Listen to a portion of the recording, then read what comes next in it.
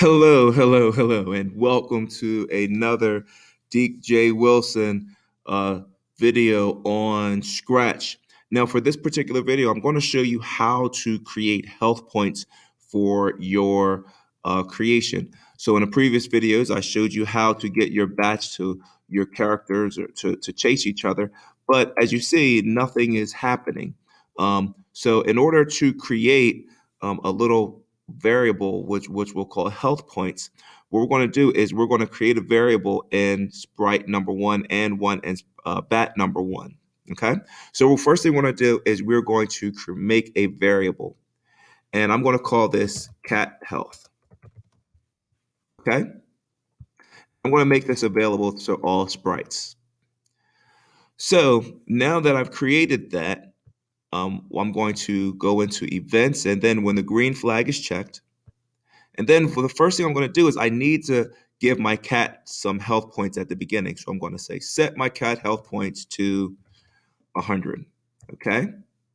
Now, what I need to do is I need to set a condition so that if the bat ever touches my cat sprite, then I need to take some points off. So what we're going to do is in controls, and obviously we're going to put this inside of a forever loop because we want this to be a condition that no matter what's going on, if this condition is happening, then you want something to happen. So if, and I'm going to choose touching. So if my cat sprite is touching bat number one, then I'm going to go to my data, and then I'm going to say change my cat health points by, let's say, -1. Okay.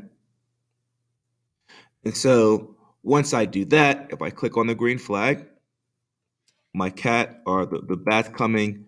And as you see, my cat health points are going down, down, down, down, down. And now it's past 0.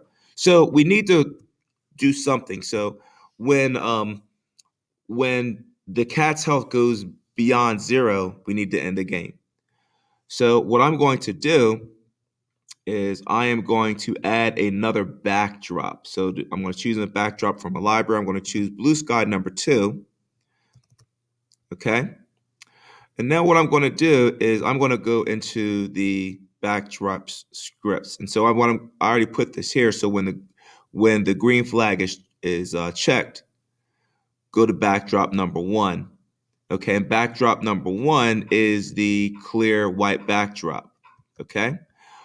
But on the Blue Sky, I'm going to add text to this, and I'm going to add it right about here. And I'm going to say the bat one,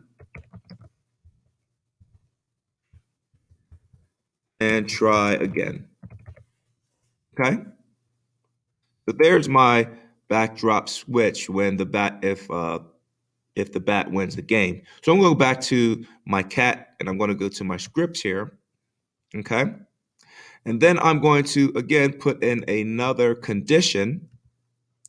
So if, I'm going to use one of my operators here. So if my cat points or my cat health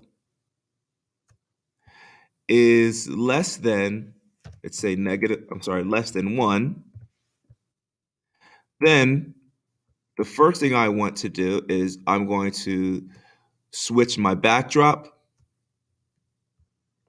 to Blue Sky, and then I'm going to go to controls, and then I'm going to stop all. And what stop all means is it's stopping all script within the program. Okay? So now, when I click on the green flag, you see notice my backdrop switches to the original backdrop.